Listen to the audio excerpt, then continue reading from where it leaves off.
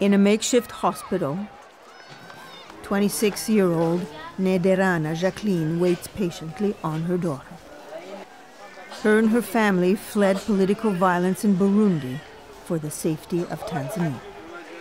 Twabonye umutekano ari mubi mu Burundi rishashuragira nte kubera benshi bamaze kuva bashashura natwe turagira nte turavamo turahunga natwe.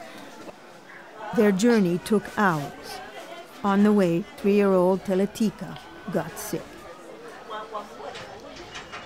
More than 60,000 Burundians have sought refuge in Tanzania. Initially, they arrive on the shores of Lake Tanganyika. UNHCR has been ferrying them to Kigoma, where there's shelter, medicine, and clean water.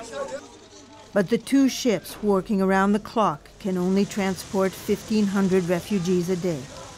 Tens of thousands remain in Kagunga, a serious concern for aid agencies.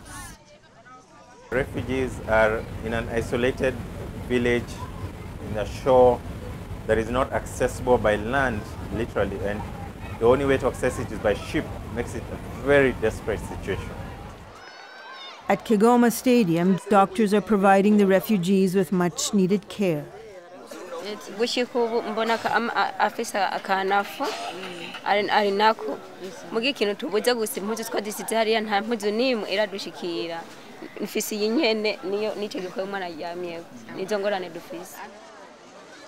More than 100,000 refugees have fled Burundi to neighbouring countries since the end of April. The rush is on for UNHCR and its partners to provide support for the thousands of refugees who are here and the thousands who are expected to come.